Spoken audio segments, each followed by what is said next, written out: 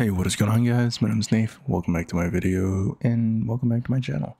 If you're new here, please do feel free to leave a like, comment, and subscribe if you enjoyed this video. I'm saying this at the beginning of the video because most people don't really stick around till the end. And yeah, so please take in what I'm saying with a grain of salt.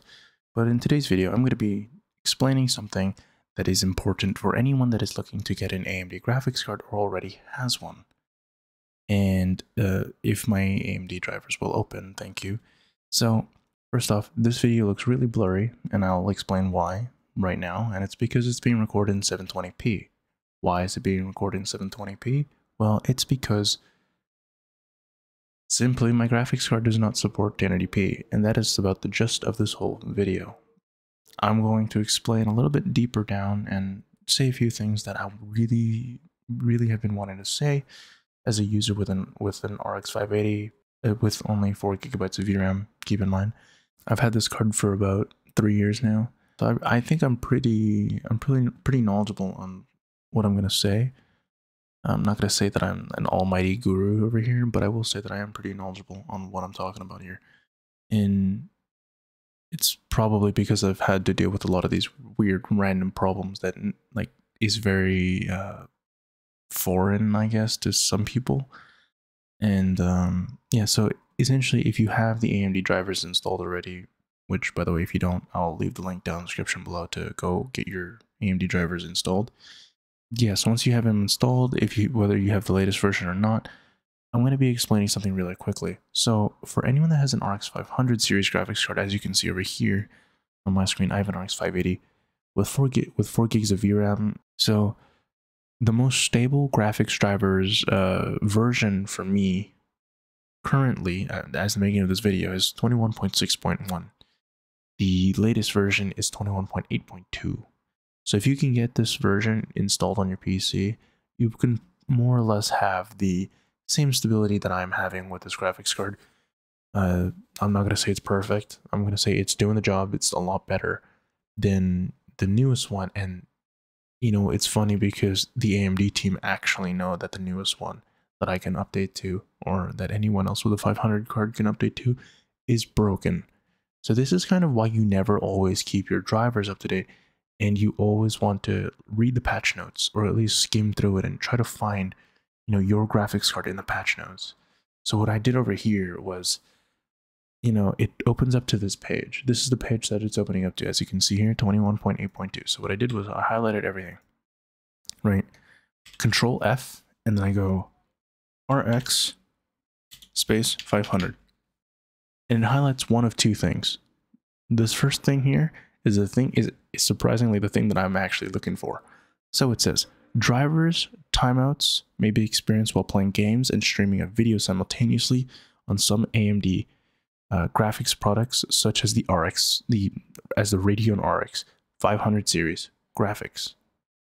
So pretty much what that means is if you're streaming and you're playing a game simultaneously, so you're streaming to Twitch, streaming to YouTube, streaming on Discord, you may experience your drivers, this window right here, to just break. That's what I'm getting out of this. And it's that this will break. And if this is what they mean, then that means I've already experienced this, where I was playing and I was recording. I wasn't streaming, I was recording. I was still using the encoder. And this driver's just closed and it refused to open. I actually had to use AMD's like sort of built-in DDU type of deal to uninstall it and then reinstall. But the thing is I had the update of this. I had this update. And what I did was, instead of just reinstalling it normally, I just went into the log files to install an older version, because AMD keeps a log of their older drivers, and my guess is because of this problem, where people will have drivers that just don't work properly. And this is a well-known issue with AMD. Drivers just not to work. And it's very sad that this is actually a common thing, because you know, you're selling graphics cards at people that are just consumers, and some people don't even know what's going on. and then one day they just open their PCs and, you know, it's not your problem because they bought it. And it's like, okay, like really, you're really just gonna, you know, not fix these things right away? But I don't know. I guess it's maybe because the RX 500 series is such an old series that they don't really care about it. But let's be honest here, most people still only have the 500 series because, you know, the other graphics cards have sold out already, or maybe most people have the 5500 series. I wouldn't know, but I know for sure that I have a 500 series, and I know that this stuff has broken down many times in daily use, in personal use of my time as someone trying to record videos. So, I mean, literally, this is the second take of this video. Not because I wasn't satisfied with what I was saying, but rather my computer just blue screened out of the blue. Out of the blue, quite literally out of the blue. I'm probably never going to update the drivers until the patch notes say something positive about the 500 and doesn't say anything really negative about the 500 series graphics cards. So that's that. So the other thing I wanted to talk about is why I'm recording this video in 720p. What I meant by my computer not being able to handle this in 720p is that, first off, the RX 500 series graphics card is barely able to play games in 1080p. Which is like, okay, yeah, but those are games. Those are relatively demanding. But at the same time, not a lot of people understand that recording, especially at higher bit rates, anything higher than 40,000 bitrate, becomes pretty demanding of your graphics card. For example, my graphics card just recording alone uses about 20% of my graphics power. And as you can see right here, let me just, OBS is currently using 23% of my graphics. So it's like, okay, yeah, only 23%. That's not a lot. If you don't realize, most games will use between 80, I want to say between 50 and like 90% of your graphics card. And for something like a 580, especially this one, 4 gigabytes, I can say 100 with 100% certainty that even games like Battlefield that are really optimized will stutter and will break down because of the graphics card when it's recording. It'll just break, you know, like this card is just not meant for recording, and I get that. It's like trying to use a stock city car as a race car. You can't do that. You can't just take a regular car and throw it into a racetrack and call it a day. Now, AMD's fix for this is literally there is none. Let's just get a better graphics card. I mean, there's nothing else that you can do about this. So if you're like me and you're in the same boat, you'd probably have to scale down to 720p, because if your graphics card can barely play games at 1080p, how are you expecting it to record at 1080p while you're playing a 1080p game, you know? You think about it like that. How can it do both if it can't even do one? Yes, you could play it. Yes, I could record this video that I'm recording right now in 1080p, but thing is that it crashed at 720p. And my current bitrate is pretty much the same on Streamlabs. I don't even use Streamlabs anymore.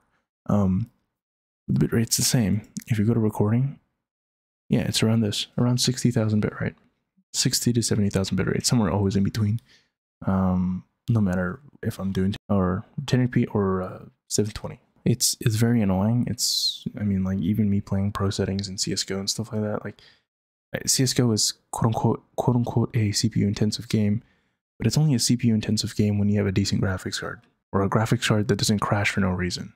RX 500 series have problems with cooling, like really bad problems with cooling, and also with noise, but that's just because 100% of the graphics power is being used more than half the time. So that's something to keep in mind about if you want to try to record, stream, or even play games with the same video card in a single PC setup, which is kind of the reason why I don't record and I don't stream like as crazy as I want to. And it's because of this problem. This card is just not meant for this. And I fully understand it, but you know, I want to do this stuff and I can't. But I mean, that's the stuff that's the kind of thing I have to live with. But if you have the choice of choosing AMD or Nvidia, I will say that if you want to stream and record and, you know, play games at the same time, you should go with Nvidia half the time. 1660 and anything higher than a 1660, you will be able to use NVENC new. NVENC is their encoder. It's the encoder that you always see the most, and it's also clearer. It's a lot clearer than AMD's BS encoder that doesn't make any sense at all. But yeah, anyways, that's gonna do it for this video.